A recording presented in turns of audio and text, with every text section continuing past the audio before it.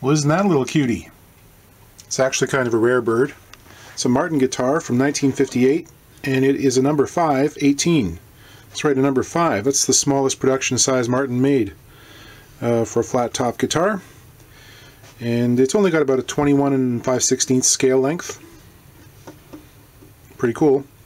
I guess the player who's most recognized for these would be Marty Robbins. You know, the guy who did Out in the West Texas Towns of El Paso, I Fell in Love with a Mexican Girl.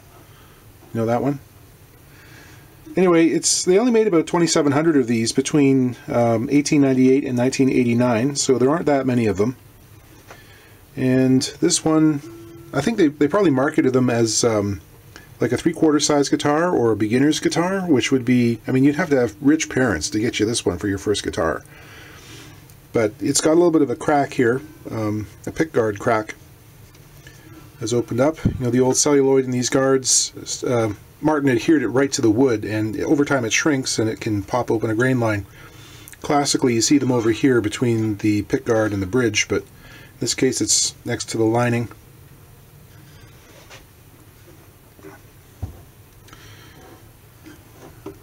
Evidence of the history.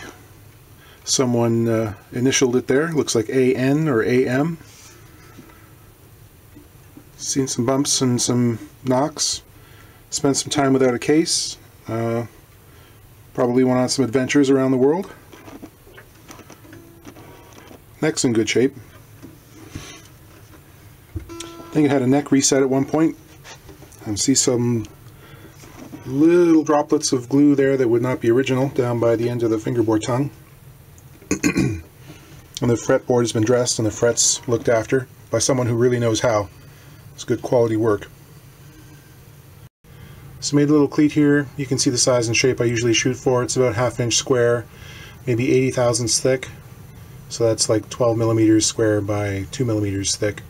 And positioned here diagonally, the grain runs across at an angle. I'm using hot hide glue, so there's no time to dilly-dally here. I get a big lake of it on the surface to hold the heat, then work it backwards and forwards with my fingers to get some in the crack. After that, I'll pump it through with the suction cup. That'll push it all the way to the other side. On a crack this tight, I don't really need to clamp it. It's self-leveling and it's very tight. It'll close up by itself. Just a little warm water to clean off the excess glue. And the cleats are pretty much the same thing. I use these magnets. They're rare earth magnets to hold them in place. I just get them where I want them, press down for a minute or so, and then I'll leave the magnets on for a couple hours until the glue's set.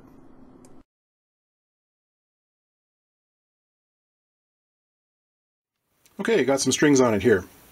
We went up a gauge from 11s to 12s. That's what the customer wanted, and I checked it out with a string gauge tension calculator first to make sure it would be okay.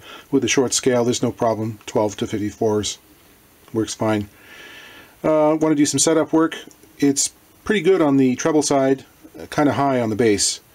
And just looking at the saddle, I see some things I don't really like. First of all, it's really flat on top, which isn't ideal. And more importantly, on the lower strings, the windings around the end of the string are actually, in this case, touching the saddle. If I try to take the action down farther, those windings are actually going to creep right across it. There's your tone, there's your volume, there's your intonation, all goes away. So I think we're going to have to do something about that. I contacted the owner and said, you know, probably the best bet is to make a small bridge pad overlay, which I've done a lot in the last little while, which is going to sink the string balls down further, and that way I can lower the saddle slightly. I'm going to have to work on the top of this saddle, not only to round it, but because this is the old style through saddle, if I want to remove a 32nd of an inch, I can't just scrub it off the bottom, because these things taper away to basically nothing on their ends, and you'll end up decreasing the width of the saddle in the slot, and you end up with this great big gap on either side, and doesn't look good. So we're going to work on the top. The first thing I got to do is make that overlay. Okay, there's the overlay patch. It's thin, it's the lightest maple I have. It's actually got some figure on it too. So that just gets glued in place. A couple of screws through the outside string holes to keep it in position. Put a clamp on it, and then we'll be ready to continue. I forgot the fact that I was working on a very small guitar. And getting my hand all the way into the right spot was going to be very difficult. So rather than the screws, I'm using a couple of pieces of string fed through the outside holes with a couple of beads. Get the glue on there, pull it up into position, then I can get the clamps on. I'm marking the points where the strings cross the saddle so I can then measure down from there to remove the amount of material that will give me the correct action. I'll just connect the dots to make a nice smooth curve.